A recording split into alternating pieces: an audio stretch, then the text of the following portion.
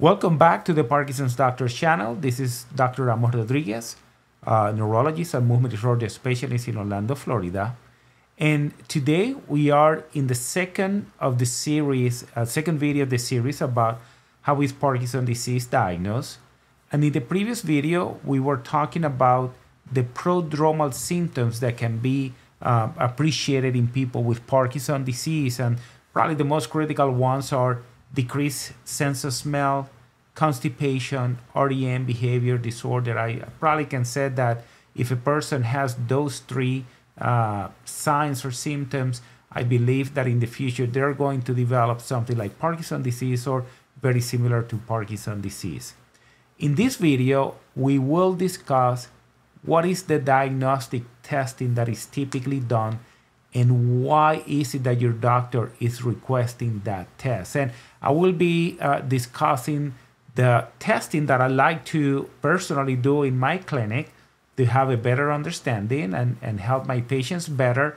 However, every doctor might be a little bit different and they might have some testing that they prefer based on their experience, or they have done some research and they found it to be useful, and so on. So today we will be talking about what probably most of the doctors are doing in the neurology clinic. And this is the way that we like to do it in our clinic. So, we'll go ahead and move on and talk about it. So the first thing that we need to understand is that Parkinson's disease is not the only condition that causes rigidity, tremors, bradykinesia, or balance problems. So remember that the rigidity is the stiffness typically seen in people with Parkinson's disease.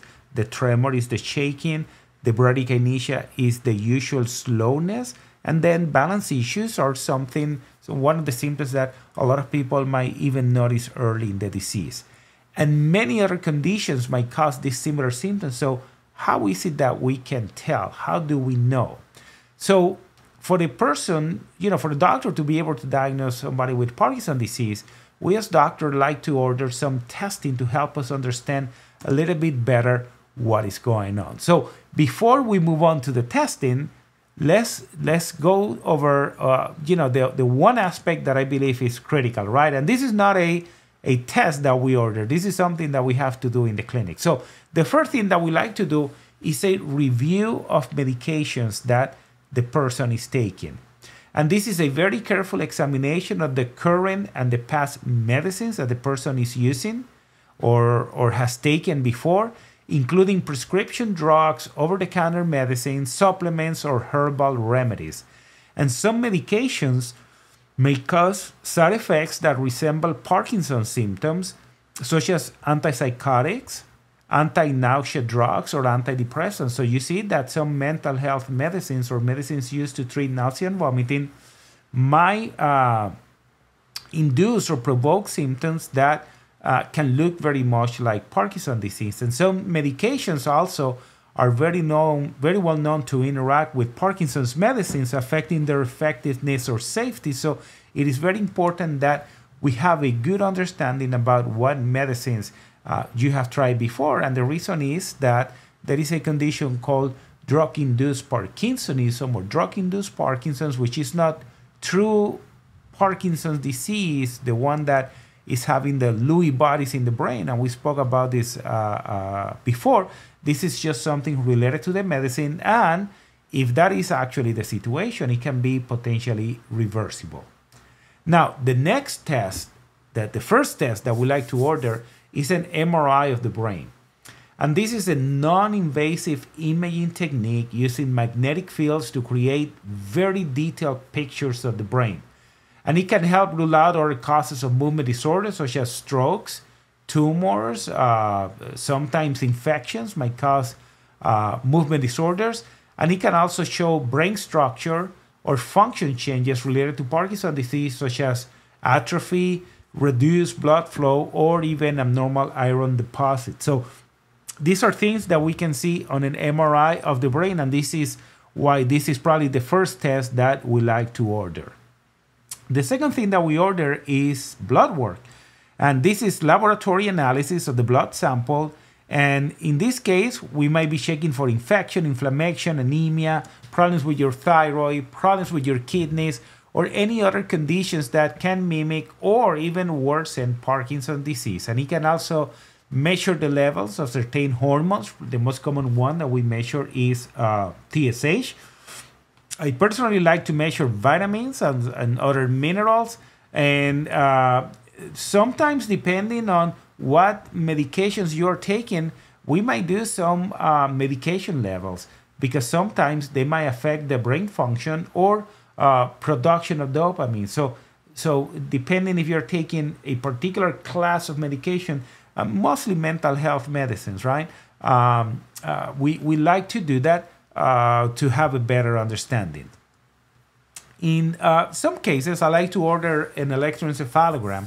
And this is a test that measures the brain's electrical activity. I always compare it with an EKG. So the EKG is to measure the electrical activity of the heart. It actually provides really good information. For many years, primary care doctors or cardiologists use that to have a better understanding about what is going on in the heart.